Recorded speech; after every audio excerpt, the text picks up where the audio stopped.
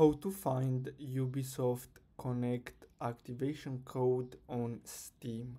So basically you're gonna have to choose the game from your Steam library, then select the cogwheel icon on the right, choose manage and then CD keys, and the CD key option may not appear unless the game is already installed or is being installed.